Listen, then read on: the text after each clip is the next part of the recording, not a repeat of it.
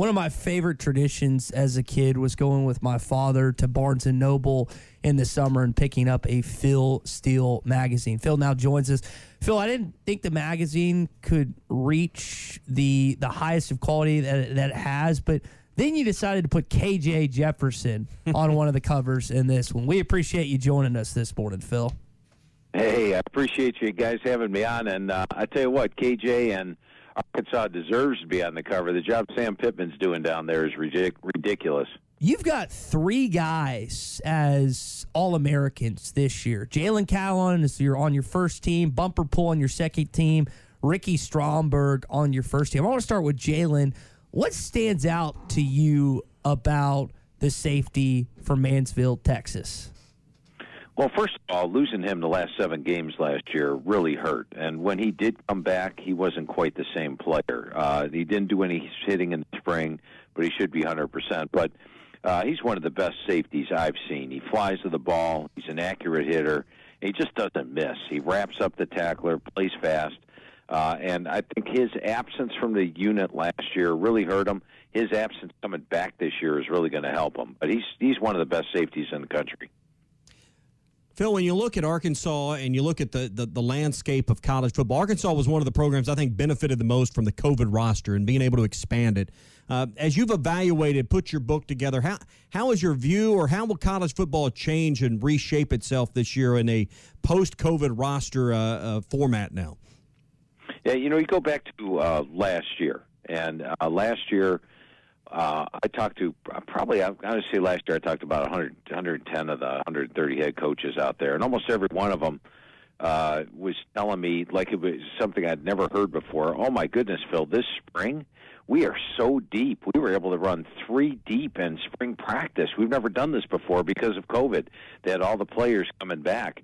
The only teams that didn't have that advantage were teams like, Clemson, which didn't win the ACC, wasn't even in the ACC title game. Ohio State wasn't in the Big Ten title game. Oklahoma wasn't in the Big 12 title game because they lost so many players the NFL. But almost every team last year had 17, 18, 19 returning starters. This year, it's been a little bit more return to normalcy. We have less returning starters coming back for the teams across the country. So I think the big thing I looked at magazine-wise is that you're going to see the return to power of teams like Clemson, like Ohio State, like Oklahoma this year, because they're not at the deficit they were last year. So that's the biggest takeaway I have from the COVID thing, is that last year, I would say over 100 of the teams was super experienced with 17, 18, 19 returning starters coming back.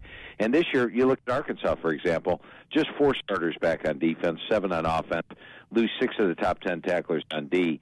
So I think you're going to see a step back up for the premier teams that were more on a level playing field last year. One of those starters not coming back for Arkansas is Traylon Burks at wide receiver. What's your evaluation of Arkansas with its pass catchers, and who do you think might have a breakout year for the Razorbacks and Kendall Briles' offense? Yeah, and losing a player like Burks, as well as Morris, the number 2 receiver, hurts, but Burks is the big loss. The thing I like is that, the transfer portal helped out here. Jaden Hazelwood comes in. He was my number 2 rated receiver coming out of high school. He originally signed at Oklahoma. I think that's a big pickup. And then one that I really like, and this one happened late in the magazine process. I don't know if the other magazines were able to capture it or not. And it's part of the reason we go to the press June 8th so that we can capture all the transfers that happened. But Matt Landers, watch out for this guy. He was my number 8 wide receiver coming out of high school. He originally signed at Georgia, where Sam Pittman was. Last year he went to Toledo, and the first half of the year he wasn't doing much. The second half of the year, phenomenal year. In fact, I was going to put him a preseason first-team All-American. I thought in the Toledo offense, now with being on the team, he was going to have a big year. So I think the Landers Hazelwood combination is really going to help. And then you got a guy like Ketron Jackson. He came in here very raw, very athletic, but it looks the part. He's a big athletic guy that can jump.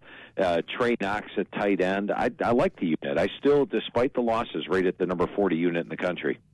We're talking with Phil Steele this morning here on the Morning Rush. Phil, you kind of went into some guys that will be underrated. When you look at the conference this year, what part or what team in the SEC do you think is getting way too much hype heading into 2022?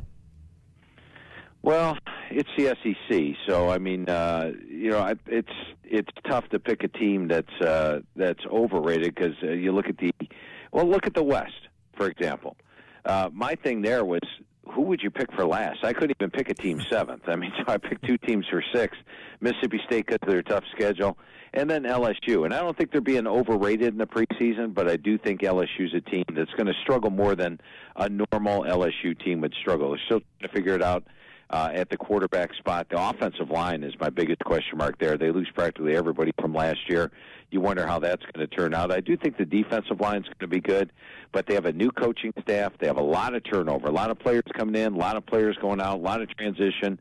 And this is a team that wasn't overwhelming last year. LSU last year finishing 6-7. Now, it was a depleted team that lost to Kansas State.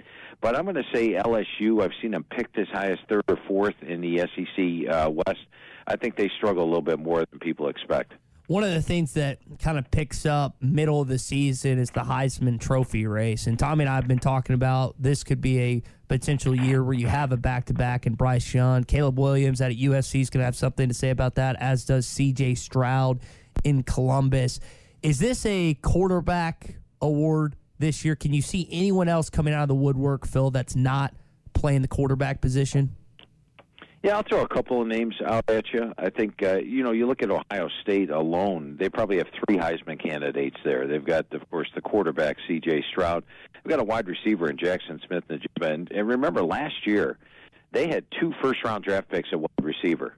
And all that Jackson did was not only lead the team in receiving, but break Ohio State's single-season record for receptions in the season, despite playing with 2 first-round draft picks at the wide receiver position. So he should have a huge year this year. They've got Travion Henderson at the running back spot. And then a name to really keep an eye on. It seems like the Heisman voters are out there itching to put somebody that's not a quarterback. I think of Will Anderson. They'd like to get it seems like when you look at the votes, and I'm a Heisman voter, by the way, but I'd go with the best players. But it seems like they're trying to put a defensive player in there, and Will Anderson coming back, I think, is huge. He's a dominating force on the Alabama defense, and I think he's going to pick up some votes as well this year. Phil, last year we saw Jordan Davis, the nose tackle, the inside technique for Georgia, get some Heisman love, and deservedly so. He was the nastiest guy that played that interior defensive line. Who are going to be some of the more handfuls, if you will, this year for opposing offensive lines, and who is at the top of your list for defensive interior linemen this year in the SEC? Well, I think when you go right back to Georgia, they've got a lot of the NFL draft guys that I talked to were talking about Georgia and what they have up front, Jalen Carter, and said he may be better than the guys they had last year. So keep your eyes on Jalen Carter. I think he's going to step out and have a big year. And then Ojulari for LSU. I think LSU's defensive line is the strength of their team. I think he has a good year. And then how about Derek Hall of Auburn? And, Hall's a guy that sort of under the radar playing at Auburn. I think expectations are low for Auburn this year, but he could step up and have a big season as well. And then, as mentioned, Will Anderson's one guy everybody's got to watch this year. You mentioned you talked to 110 or so of the 130 Division I head coaches or FBS head coaches. In your conversations with Sam as a new head coach, you had some praise for him coming into the interview and the results. What's your impression or takeaways from those one-on-one conversations with Sam Pittman? He's doing a phenomenal job. I mean, they've pulled 5 upsets in the 2 years he's been there. You look at his first-year situation, he didn't have an overly talented team. He had a team that was playing 10 SEC games, was an underdog in all 10 games, and somehow won 3, and probably could have won a couple more that first year. And then you go back to last year, the way they dominated Texas A&M and Texas early on in the season. I think that Coach Pittman is doing a phenomenal job building this team. As mentioned, he was one where I've been on the Joe Moore Award Committee for years, and the Joe Moore Award Committee loves him. All those guys love him as an offensive line coach, and now you got to love him as a head coach. Very impressed with every conversation I've had with Coach Pittman. We're talking with Phil Steele this morning. Phil, the biggest college football news as of late has been conference expansion movement and whatnot. And the Pac-12, it could be on the. I wonder, in your opinion, who is facing a graver danger right now? Is it the Big 12 without Texas and Oklahoma, or is it the Pac-12 without UCLA and USC? Yeah, it seems like right now it is definitely the Pac-12 is on shakier ground, and I think that goes to the West Coast is probably not as dominant of a football market as it is maybe more towards the Big 12 area. So I think the Big 12 is on better ground than the Pac-12 right now. But guys, this is getting a little ridiculous out here, isn't it? You asked me 5 years ago what's going to happen, and I did say we're going to have 5 16-team super conferences. Well, that's probably changed now. You're probably going to have 2 or 3 20, 25-team super conferences the way it's going. The Big Ten and the SEC are clearly the kings. They dominate football. And if you're not in the Big Ten or the SEC, you're just hoping to survive. But I'd say the Big 12 has a better chance of surviving right now, which is unfortunate. You know, I'm an Ohio guy, and growing up, the big game for me every year was, of course, the Rose Bowl because I was in Big Ten country, and it was Big Ten against Pac-12. And to see the Pac-12 go by the wayside would really be something. So on that point, Phil, you've covered college football, watched it, talked about it for a long time. Do you like the way that the conference is and where the sport is trending, or is it just one of those things where you're just kind of going with the flow at this point? Yeah, I'm a traditionalist, so for me, I liked it the way it was, but heck, I used to like the Southwest Conference that Arkansas was in with their matchups against Texas. So, the one thing that is certain about college football, and we've seen it these last 2 years ridiculously with NIL, with the transfer portal, with conference changing, is there's going to be change. So you can't fight it. You just got to go along with it. But as a traditionalist, it's tough for me at times to see some of these conferences moving around like they are. Should the sport of college football have its own division? I mean, as far as the top 64 or so teams move into a fourth or a new division, it seems like there's a clear separation in the haves and the have-nots at the top of college football.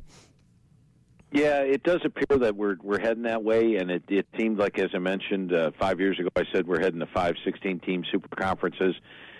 We might have something different coming up with 3 or 4, but it seems inevitable. There's a lot of things that seem inevitable in college football, but heck, last week at this time, I wasn't expecting USC and UCLA to be switching over to the Big Ten. Yeah, I mean, we were talking earlier in the show just about possibilities and scenarios. I could even see a world down the line where you might play with one group of teams in one conference for football while your other sports in the winter and in the spring play in a different group of teams or a different conference. You could certainly, with the separation geographically of some of these schools, it's going to create challenges beyond just football. So I think it would be very interesting to hear some of those behind the scenes conversations, Phil, with all the commissioners and the power brokers.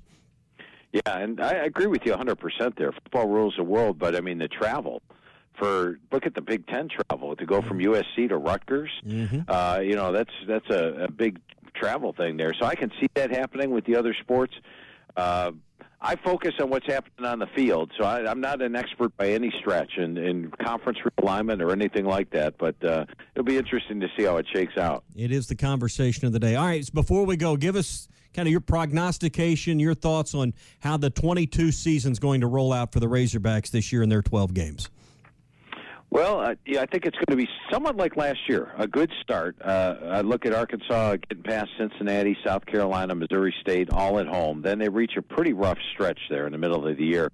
A&M is going to be a tough game at Arlington. They are loaded talent. You look at the way Jimbo's been recruiting, not just this past year, but every year he's been there. He's brought in tremendous recruiting classes, and they are a very deep team. When I talk to Jimbo and go over the team with them, I think next year they've got a shot at contending for the tops in the SEC West with the talent they're accumulating. Then, of course, Alabama at home is going to be a tough one. Mississippi State with the Cowbells is going to be tough, but not unwinnable for Arkansas.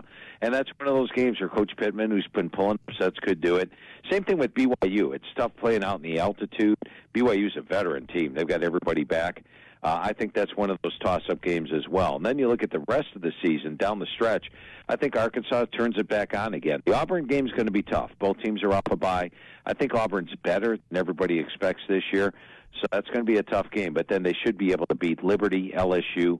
I've got them favored over Ole Miss at home and at Missouri. So I think it's a strong start to the season, a strong finish, and if they pull a couple upsets in the middle of the year, they could actually be a contender in the West. But Sam Pittman has overachieved my expectations both years, and I expect him to do so once again this year. As Frank Broyles said, they remember what you do in November, and sounds like you got a strong close to the season.